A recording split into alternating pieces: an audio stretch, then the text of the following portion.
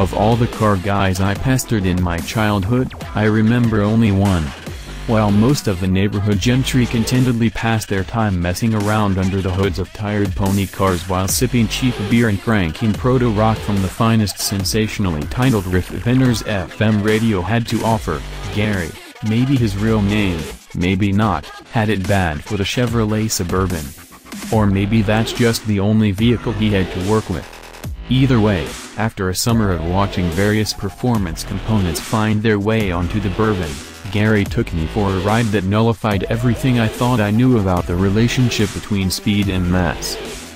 Fast forward some 30 years, and I'm hustling a Mercedes AMG GLS63 through the craggy terrain outside Moab, Utah, experiencing Technicolor flashbacks of the sort usually reserved for Woodstock survivors.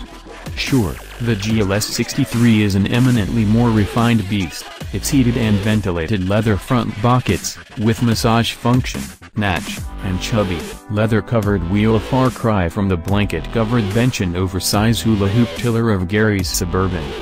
But for delivering forward thrust far out of scale with an enormous SUV, the vibe is definitely there. Adding an S for 2017. Refreshed and renamed for the 2017 model year, the GLS63 comes by its quickness not by an infusion of aftermarket add-ons, but by careful design and engineering from the start. As a Mercedes-AMG model, its 5.5-liter twin-turbo V8 is hand-assembled by the skilled crew of AMG technicians in a facility in Affalterbach, Germany.